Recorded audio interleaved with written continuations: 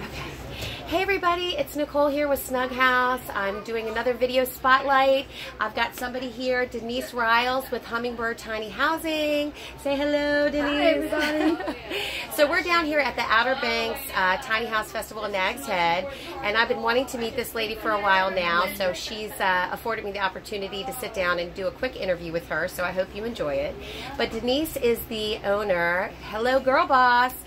She's the sole owner of Hummingbird Tiny Housing, and along with her husband Tom, who's the builder, she designs these beautiful tiny homes. So I'm going to ask her a few questions, so I hope you enjoy the interview. So Denise, why don't you tell everybody listening a little bit about yourself? So I'm Denise Ryals. We have been building tiny homes for about 11 years now. We also live tiny. We've been living tiny for 3 years. We love what we do. We would not do anything else. It is just, we have so much freedom in doing so many different things.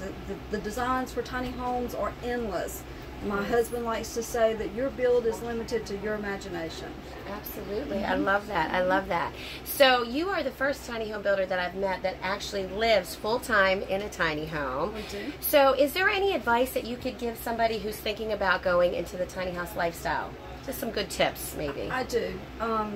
Think about what it is that you need the most, and even if it takes you a little longer to achieve that goal of going tiny, wait. Don't settle for something that's going to be smaller than you're going to be comfortable with. We did learn that the hard way. When we went tiny in a home that we had previously built just for a weekend getaway. Okay. We didn't take into consideration our cat and the cat box. Right. So our cat box lived in our bathroom for 3 years. We had to step over it to go to the bathroom. So think about those things. If that's something that, you know, if you have a cat, where does that go? If you need somewhere to do laundry, make sure you have enough room to include a washer-dryer combo or a washing machine dryer set.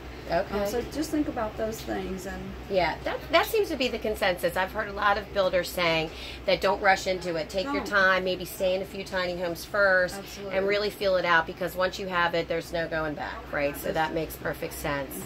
So I know you guys have quite a few designs. What is your most popular tiny home, and why is it so popular? So usually anywhere from a 28 to a 30 footer is a comfortable design. That gives you the ability to possibly put a bedroom downstairs, and that way so many people don't want to do the lofts, they don't want to do the stairs. Right. So having a bedroom downstairs really is the way to go.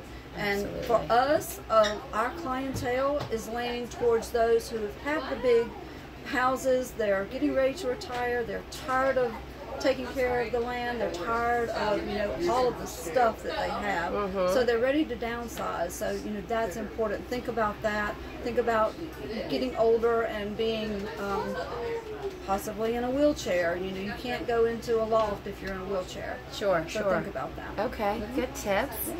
And now I was going to ask you, what is your favorite tiny home community? But I hear that you have a tiny home community, so why don't you tell us about that? We do. We have one.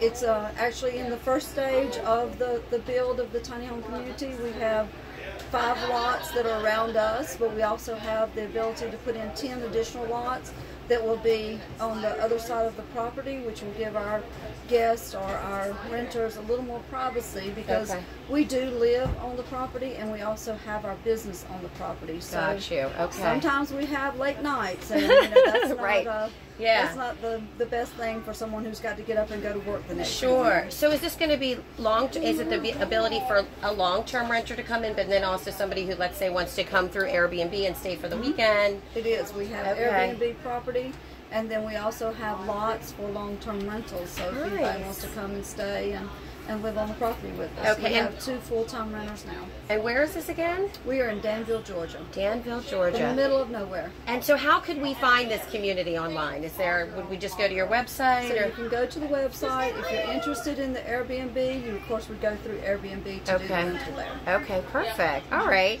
And then the last thing I would like to ask is if you could just run through the process in buying a tiny home with you. So if somebody comes to you, they want you to buy it, what would they need to do to get started? So the first thing that we would do is sit down with you, kind of get an idea of what it is that you're needing or wanting in a tiny home. If what we come up with together is agreeable, then we require 10% down. Okay. We'll draw it out on paper. That way, if they have to go to the bank, they can go with the plans to the bank and get their financing. Otherwise, we require the 40% down total, including the 10, and then we'll start your build. Okay.